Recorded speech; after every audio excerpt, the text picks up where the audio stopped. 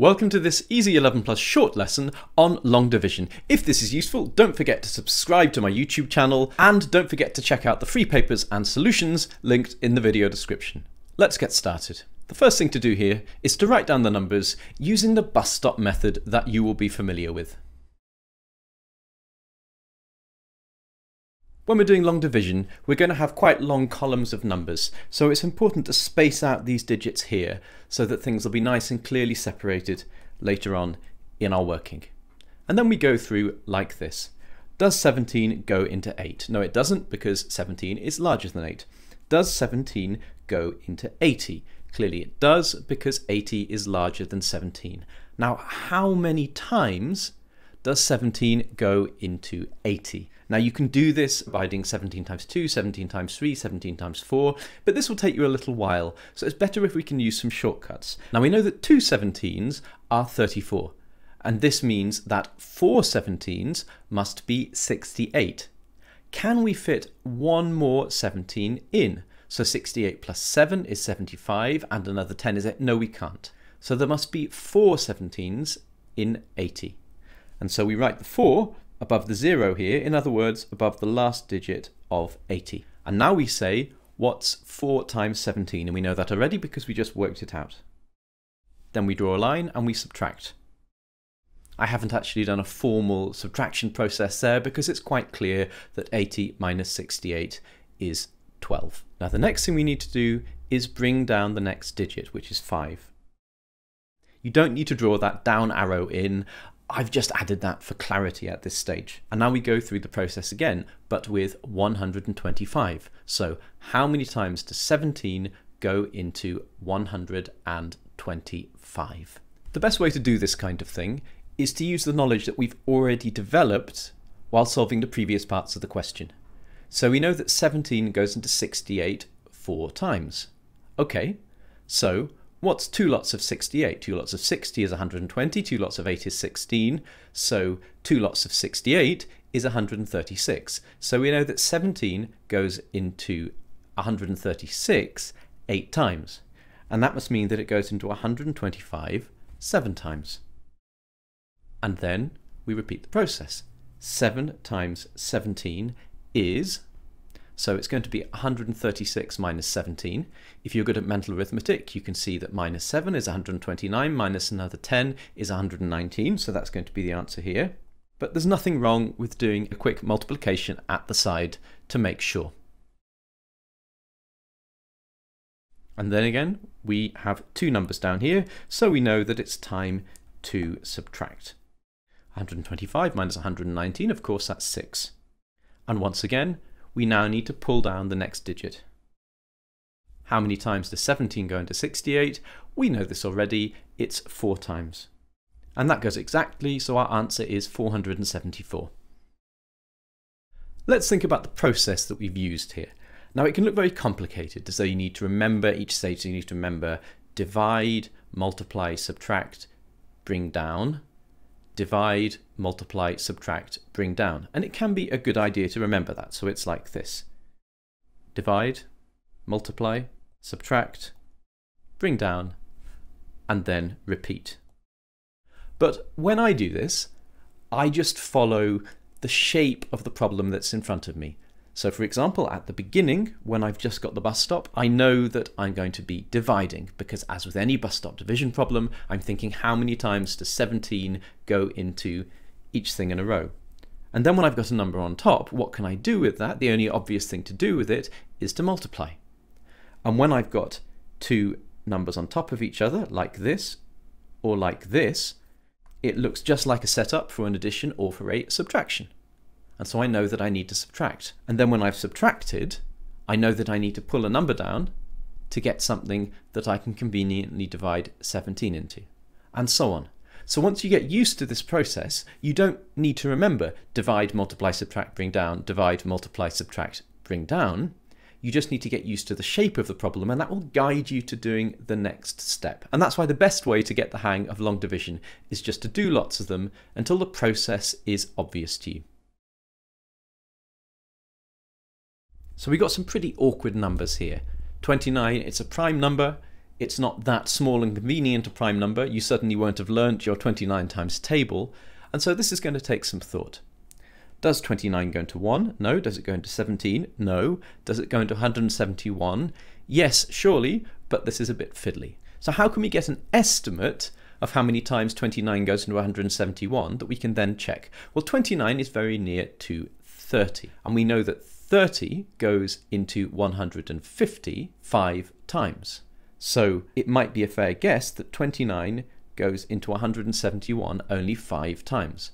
Let's check that by doing 29 times 6 to make sure that that's a little bit larger. And we can see that 29 times 6 is 174, so it must be indeed 5 times. What's 5 times 29? You can work it out in the same way, but multiplying by 5 is actually quite easy. You just need to multiply by 10 and then half it. So 29 times 10 is 290. Half of 290 is 145. You half 200 and half 90. Now we need to subtract. And now we need to bring down the next number. I'm not going to draw the arrow this time because we're getting used to it. How many times does 29 go into 269? Well, this looks really difficult, but if you think in terms of easy multiples, it isn't so bad, because 269 is quite close to 290, which would be 10 times 29. So 290 minus 29 is 261. So that means that 29 goes into 269 9 times, giving us 261 when we do 9 times 29. That might be a slightly complicated way of explaining it, but I'm trying to get you into the mindset of somebody who's used to doing these problems. So what we've done there, we brought down the 9. We said, how many times does 29 go into 269? We found out by one method or another that it goes in 9 times. And now we've done 9 times 29 is 261. How do we do that so quickly without needing to do a multiplication over here? Well, we say that 10 times 29 is 290. And if you want to subtract 29 from 290, just take away 30, which is 260, and add another 1 back on. Now we need to subtract, and we need to bring down the 7. 87. How many times does 29 go into 87? Well, you can count up. You can say 29, then you can do 2 times 29, and so on. But actually, again, there's a bit of a shortcut here. 29 is close to 30. 3 30s are 90. For each 29 we add on, we're actually 1 less than the 30 times table. So by the time we've done 3 times 29, we'll be 3 less than 3 times 30. In other words, 3 less than 90, which is 87. 87 is 3 lots of 29. How else could you do this? 3 lots of 20 are 60, 3 lots of 9 are 27. Add them together, you get 87. So the answer is 593.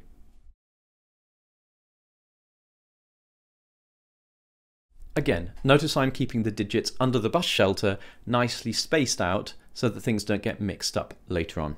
That's especially important when, like me, you're quite a messy writer, whether it's English or maths. 18 doesn't go into 6, of course. How many times does it go into 67? So you'll be getting the hang of this by now. 18 is very close to 20, and we know that 20 goes into 60 3 times. So it's almost certainly 3 times. Let's check that. 3 times 18. 3 times 18 is 54, so the answer is clearly 3 times. I often find that it's useful to do multiplications like this early on in a problem, because these basic multiplications, 3 times 18, 4 times 18, and so on, they'll be useful for us later on as shortcuts in our later divisions and multiplications. 67 minus 54, we know we have to minus because now we've got a minus problem set up here. 67 minus 54. You can do this formally, or you can just look at it and see that 54, another 10 is 64, another 3 is 67. And when you've done the subtraction like this, you can have a number here that's too small, and so we have to bring down the next digit. So it becomes 135. We're doing this, but we're not drawing it anymore because we know what we're doing.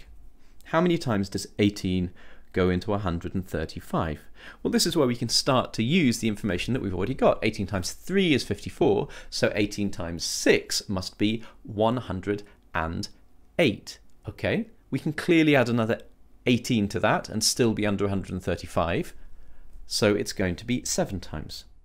7 times 18, well 18 times 6 was 108, add another 18 to that, we'll add 20 to it, so 128, take off 2, 126. Again, there's nothing wrong with doing the multiplications over here to check everything, and indeed, if you're likely to make mistakes, that's very important, but long division is one of these things where if you've got good mental arithmetic and it's reliable, it will save you a lot of time. It's a matter of balance between accuracy, which is very important, and speed. Now we've got a subtraction set up here, so again, we need to subtract. 135 minus 126 is of course 9. We need to bring down the next digit, 95. By the way, you always need to bring down the next digit, and you know you need to bring down the next digit because the result here, this or this, will always be smaller than this. If it isn't smaller, you made a mistake earlier on and you put a value that was too small over here. Now we need to work out how many times 18 goes into 95. We know that 18 times 10 is 180 and half of that is 90. So 18 times 5 is 90. So clearly it goes in 5 times. So what have I done there? Of course, I've done 5 times 18 is 90. We just worked that out. I've subtracted to give 5 and I've brought down the 4. So the system will be becoming very natural to you by now, I hope. How many times does 18 go into 54? We've already worked that out. It goes in 3 times. And that's it. 3,753. And one thing you'll definitely be picking up from this lesson is that efficient and speedy long division involves having efficient and speedy mental arithmetic, and also being good at the kind of shortcuts that enable you to produce reasonably close estimates of how many times a number goes into another number without working everything out precisely at every stage. This question's a bit different because it invites you to round your answer to 2 decimal places. Now that might not make complete sense to you if you haven't studied rounding yet. Don't worry, it's something I'm going to cover very soon in another video on this channel, and if you're watching this video in the future, I might already have done it. What this does tell you anyway is that we aren't going to get a nice, neat, whole number answer, or even an answer that finishes naturally after a couple of decimal places. We're going to have to find a point to cut this answer off and round it. How many times does 23 go into 39? Of course, it's only going to go once because 2 lots of 23 will be 46. 1 times 23 is 23. Subtract, and we get 16. Bring down the 1, so we got something that 23 will go into. How many times does 23 go into 161? This is a bit awkward, but again, let's think in terms of things that we can approximate. 23 times 10 is 230, so 23 times 5 is 115. Add 23 to that. We'll add 3, 118. Add 20, 138. Okay, so we know that 23 times 6 is 138. Let's note that down because it's worth knowing for the rest of this. If you work out any entries in, for example, the 23 times table, it's worth noting them down because they're likely to help you later on in your working. While we're here, what would 23 times 7 be? Would it be greater or smaller than 161? So we need to add 23 to this, add 3, 141, add 20, 161. So this actually goes in exactly. 7 times 23 is 161. So we subtract these and we get 0. And we bring down the 4 and we have 4. 23 doesn't go into that, so what can we do with this? 23 goes into 4 no times. Do we bring down a number? Have we made a mistake? No. It just means that the answer line contains a 0. It goes in 0 times and we follow the process. 0 times 23 is 0. 4 minus 0 is 4. Bring down the 7 is 47. How many times does 23 go into 47? It goes in 2 times because 2 times 23 is 46. 2 times 23 is 46. Subtract, we get 1. Bring down the what do we do here? If you get to the end of a division problem and you haven't found a neat answer and you need to continue, we put a decimal point here and another one here and we start adding zeros. Now here's the point where if you aren't completely comfortable with rounding, you may not completely understand what I'm doing, but I'll do my best to explain it. So we're going to add 3 zeros here.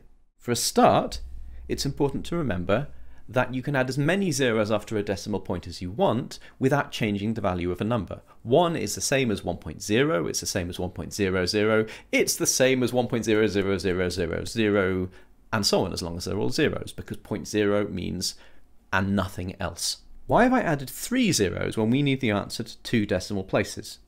This is to do with rounding.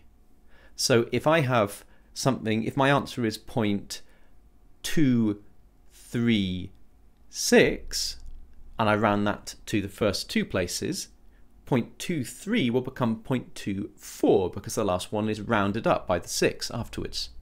Whereas if I had 0.233, my answer would be 0.23 because 3 is less than 5, so it doesn't cause us to round up. If you don't completely understand that, it's something for another lesson. Just follow the technique here and get the hang of what I'm doing with the division. So that's why I've added 3 zeros here, because I need 1 more decimal place than the number of places I'm going to round to, so I know whether to round up or round down. That's the important thing to remember from this. So now we've got something to bring down. We need to bring down the 0. How many times does 23 go into 10? 0 times. 0 times 23 is 0. I'm running out of space here, but we can scroll. 0. 10 minus 0 is 10. Bring down the next 0. Okay, I'm going to put an arrow in now actually, just so we are clear about which column we're on, so we don't get lost. How many times does 23 go into 100? Well, we know that 23 times 5 is 115, so it must be 4 times. 4 times 23, well 4 times 20 is 80, 4 times 3 is 12, so it's going to be 92. I've made a bit of a mistake here. This is overlapping the copyright notice at the bottom of the page, but never mind, we'll work around that. So 100 minus 92 is 8, if you can just about see that. And now we need to bring down the next 0. How many times does 23 go into 80? Well, we know that 4 times 23 is 92, as we said, so it must be 3 times. Now at this point we could keep carrying on, possibly forever. 3 times 23 is 69, subtract, and so on. But we only need to find our answer to 2 decimal places. Quite a lot of circling going on there by now. And we've already found an answer to 1, 2, 3 digits after the decimal point. And that's all we need to round it to 2 decimal places. And so if you're familiar with this rounding, you do it like this. You count the first 2 decimal places, 0, 4, and then you look at the one afterwards, which here is 3. And we say to ourselves, if this is 5 or greater, we round up, so the 0, 4 becomes 0, 5.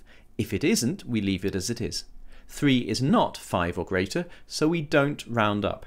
So our answer to 2 decimal places is 1702.04. 1702.04. You've already been told to round this to 2 decimal places, so you don't need to say that you've done it, but it's always good practice to do so. And so you put a note in brackets 2dp, which tells the person looking at your answer that it's rounded to 2 decimal places. I hope that's useful.